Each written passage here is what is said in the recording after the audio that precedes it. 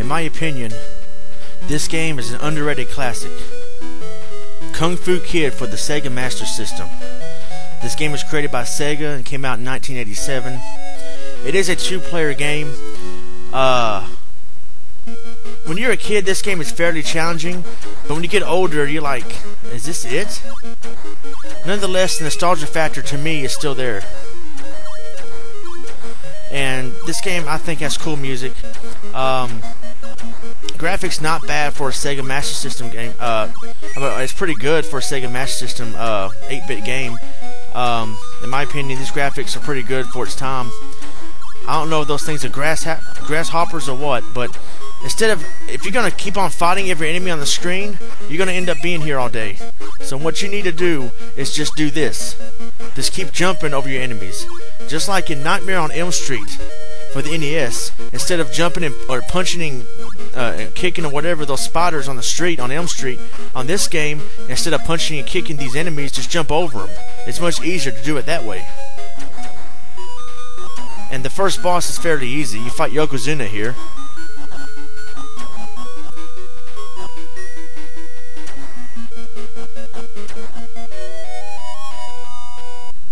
For years, after I played this game, and as I grew up, and I hadn't played this game in years, I would always look back and think that this game was called Karate Kid, which is not based off the movie at all.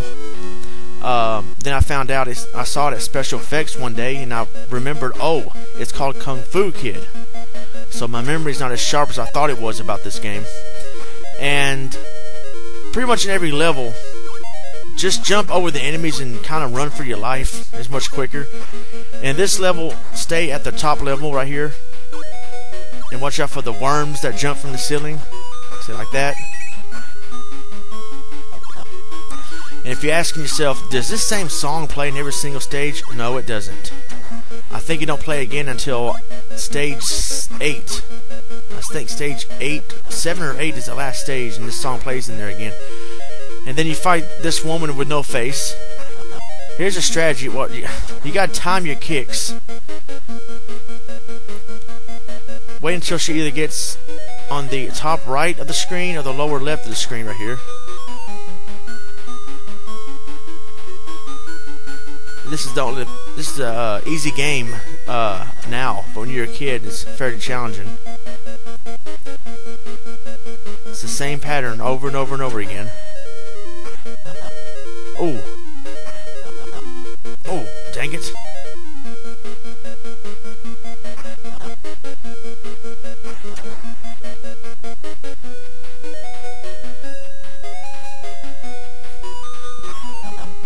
Oh, well, okay. I died already.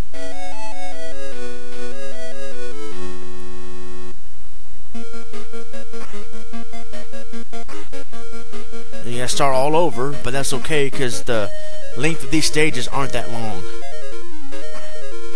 I think it's cool how out the window you can see the background of the first level.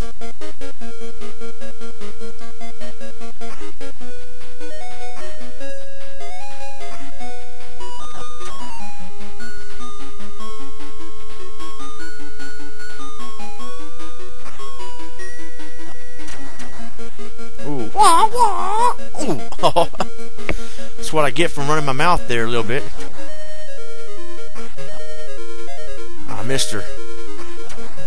Oh, okay, yeah, you can also do that. Hello. I haven't played this game in a while, so give me a break. Last time I was playing this game actually was on GameTap. I have the actual cartridge to this game, believe it or not. But not the very same one I had when I was a kid. I bought this game later on at Special Effects a few years ago. I think it was 2003 actually.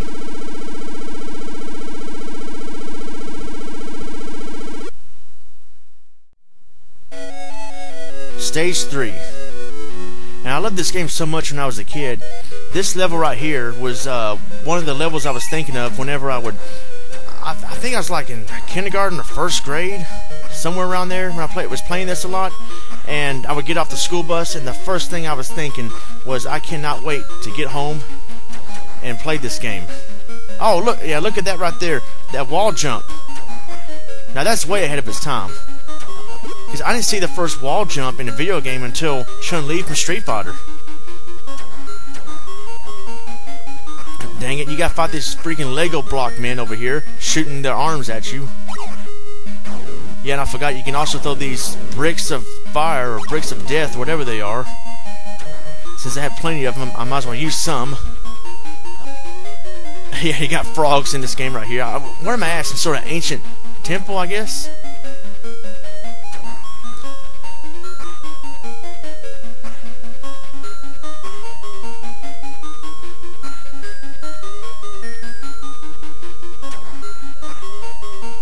And these guys, all they do, these guys look like they can be in Double Dragon or something. I mean, no, they get whooped in Double Dragon easy, because all they do is, I think they're trying to give me a death grip or something with both hands.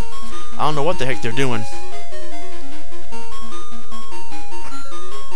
But anyway, you continue to play as Macaulay Culkin, walking around just kicking people, basically. You don't punch in this game, I just realized that just now. You don't punch in this game. And yeah, this frog is basically the easiest boss in the game, because that's all you do is just kick it. All he does is hop at you in the same pattern, which is ridiculously easy. But oh well, because this game is fun.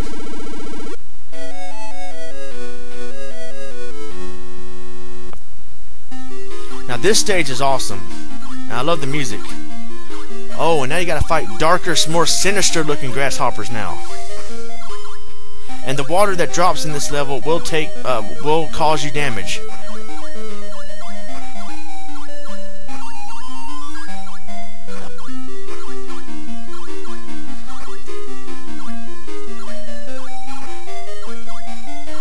Oh, yeah, I got hurt by water. I guess it's supposed to be contaminated water or something, dirty water, I don't know. Oh yeah, 2 hits to kill these grasshoppers. And these guys, you fight both these... Oh, what? Whoa! Now wait a minute, those guys were not supposed to be that easy. They were actually supposed to jump around throwing knives at you. I think I just accidentally discovered a glitch. I never knew that till now. Oh well, I somehow figured out a glitch and beat him easily. Okay, moving on to level 5. These stages look like they could be in a Mega Man game. I mean, look at them. I guess this could be Yellow Man or something. I don't know what the heck. I guess I'm inside an ancient temple now. And this level is one of the hardest ones to me. This level got me freaking nervous and made me so mad when I was a kid.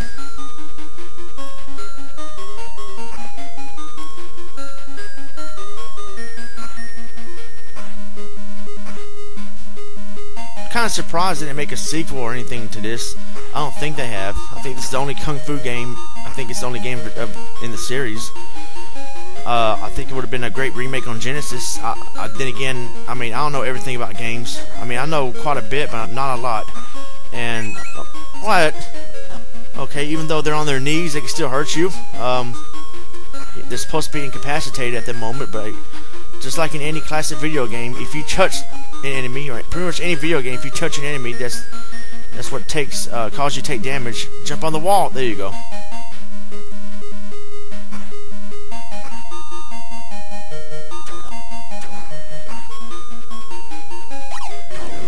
This could be Lego Man. If this is a Mega Man game, this could be Lego Man, because those little purple things shooting the arms at you look like Legos. Look like, you know, those little Lego guys. That's what it looked like, a freaking Lego character. They should have made Lego Man from Mega Man. That would have been pretty cool. This could be the stage, but with better music.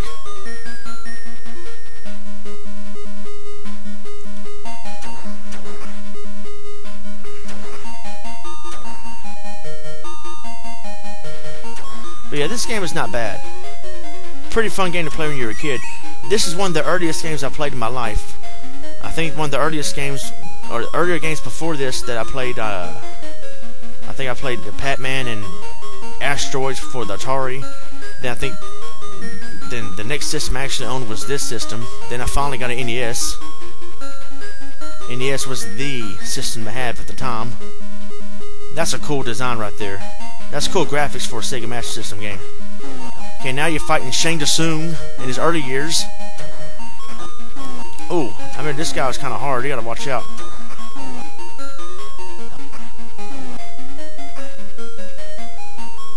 Oh, well, watch out. Dang. Oh, what the heck? Ah, dang, it got me. That's alright. This game is a classic. You know, I just thought I'll show this real quick.